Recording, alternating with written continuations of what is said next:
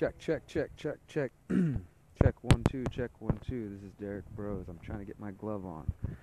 Let me know if you can hear me okay. It is snowing in here. Check 1 2, check 1 2. This is Derek Bros, the Conscious Resistance Network. I'm here at Standing Rock at the Ochedi Sakowin Camp. Let me know if you can hear me okay. Lots of honking going on. Oh shit, there's a car sliding. Oh. There are cars sliding down the hill now. Let me know if you guys can hear me okay. I know it's just a few of you right now, but I'm going to try to do this quickly because it's snowing pretty heavily on me. And I'm going to have to walk back to the Sacred Stone Camp pretty soon because I don't want to get stuck over here. But I really need to do this report with you guys because yesterday, the decision last night from the U.S. Army Corps of Engineers came down. Please go ahead and give me a thumbs up. Let me know you can hear me okay before we get into this. I want to make sure I'm not wasting your time or my time. I got 11 of you in there. Go ahead and give me a thumbs up. Let me know you can hear me. And also, before we get started, please go ahead and share this everywhere you can. Share this on your pages, your timelines, your groups, with your friends, and let us know where you're checking in from. Thank you, Kimberly from Florida. Everyone else who's listening, this is Derek Bros once again with the Conscious Resistance Network. I've been out here reporting for Mint Press News and Collective Evolution and my own website since last Tuesday.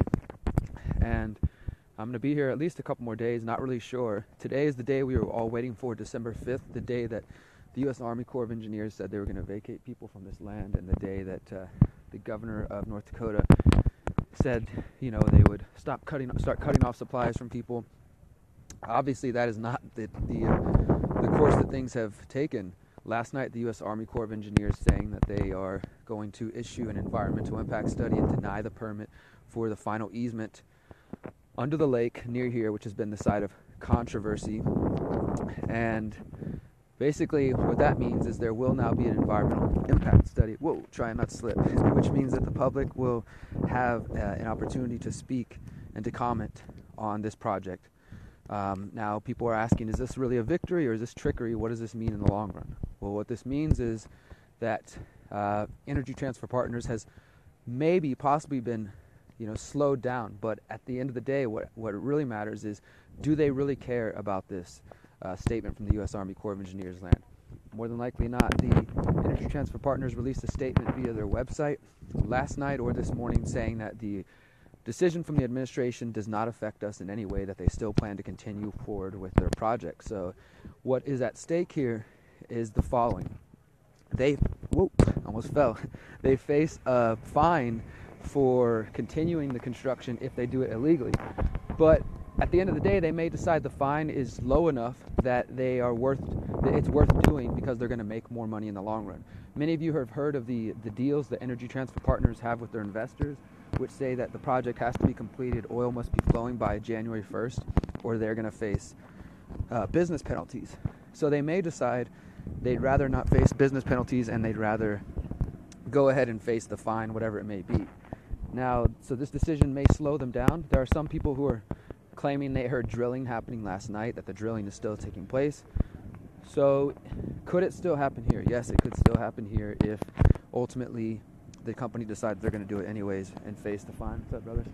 And face the fine rather than slow down and stop the project. So they may decide, we're okay with the fine, we're going to do it illegally, and we'll take that.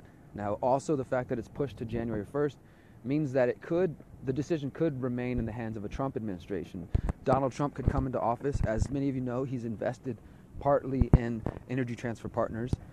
And so he could decide that he is going to staff the U.S. Army Corps of Engineers and various agencies with people who are friendly to Energy Transfer Partners, and that will make the environmental impact study friendly towards their cause, ultimately saying it's okay, there's nothing in that area that's going to cause harm.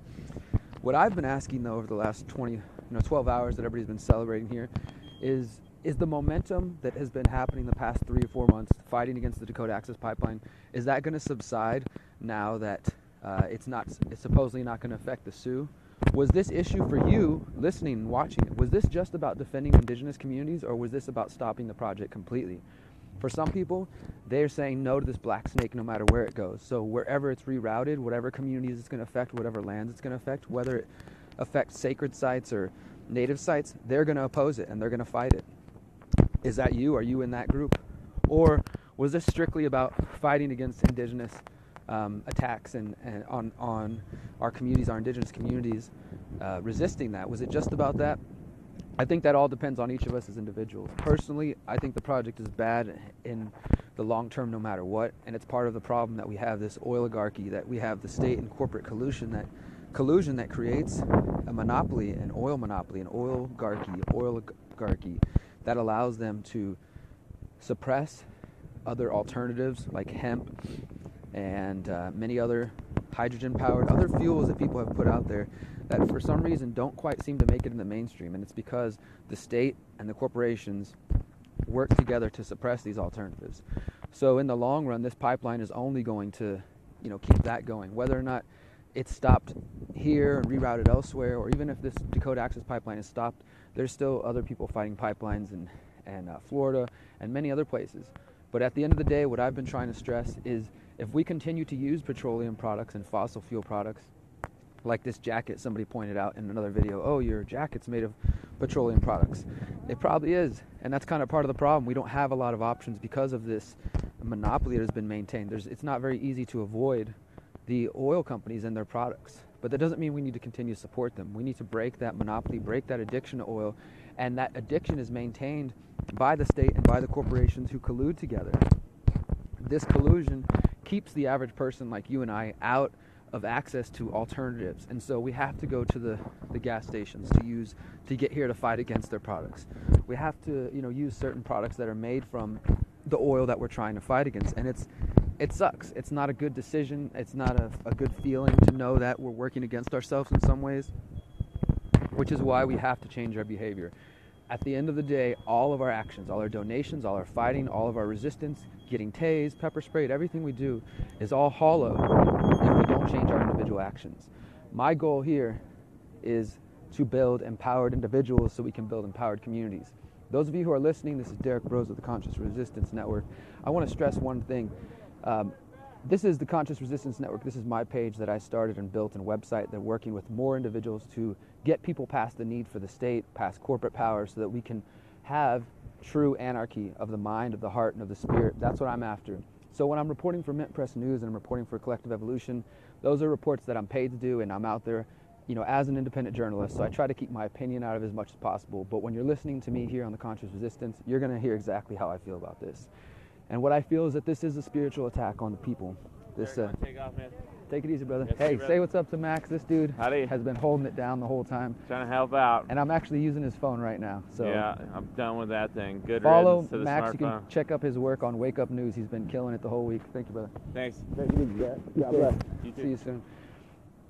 So this is a spiritual attack on the people out here as well. This is trying to bring us down to a level where we're forced to use products that we know work against us in the long run, that we know harm our species and harm the planet, and it's time for us to get past that.